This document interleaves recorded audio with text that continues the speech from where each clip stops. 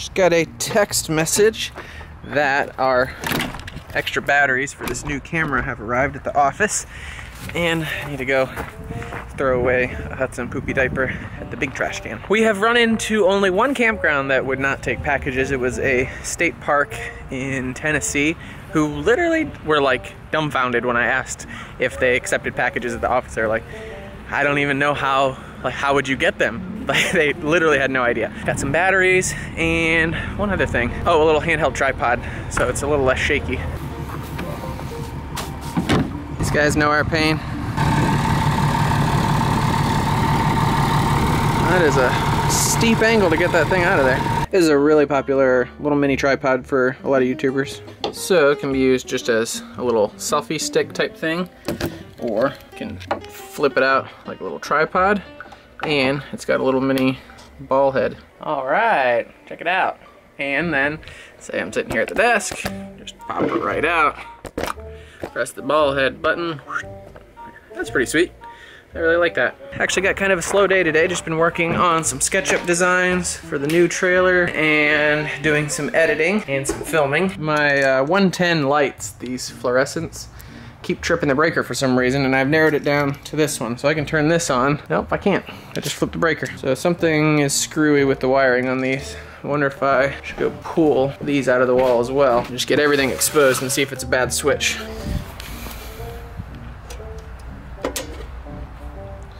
Fixed it. So this one?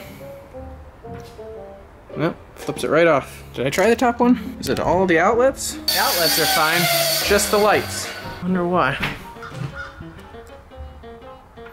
Okay, I guess we start removing switch one at a time and see what happens. Or it could be a fixture. It could be anything. Side project to a side project to a side project. I just broke this diffuser when I was pulling it off. I gotta glue that back up.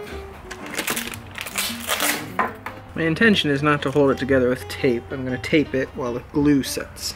I don't see how this glue is not gonna set to this tape, huh? Maybe it will be taped semi-permanently. Give that a try. Let's at least tape it nice if it's gonna be taped, huh?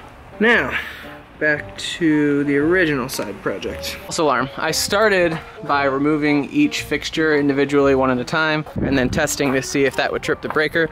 Then I got to thinking maybe it's just this breaker.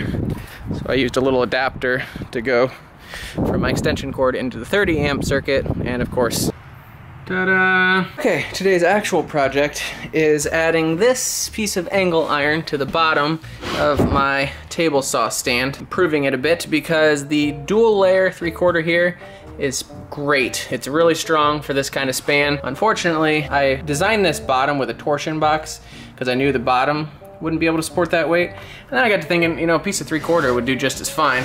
You can kind of see my reveal on this side is suffering because this bottom is sagging. So if I lift this up and put a piece of angle iron all the way across on both sides, I'm hoping it'll fix all that sag.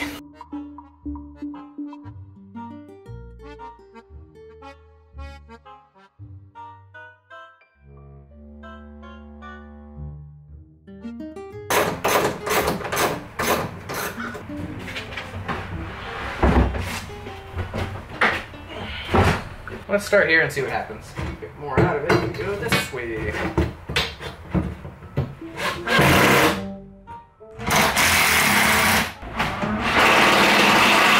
gonna have to do that up there and I'll hold them here. Tell me when. And when. Ah! And. Ouch! I hurt my finger. Alright. Got her loaded back up, and that's much better. And much stronger. I only needed that one little piece across the middle there to shore that up real nice. What is that? It's a Irby. Nice. Electric? Yeah, it comes out of California. Laura and I are just driving around the park, doing a little judging and a little... No judging. Just seeing what people are up to, you know? It's interesting to see how people do things differently. Ooh, they got Facebook on a really big screen. Their Facebook on a 42-inch screen. I'm gonna do a little drive-by. No, Michael. Just getting a little glimpse. Stop it. Well, we just ran out to get some groceries and now we are heading back in. It's been a pretty uneventful day. We will leave you now. Have a good night, guys.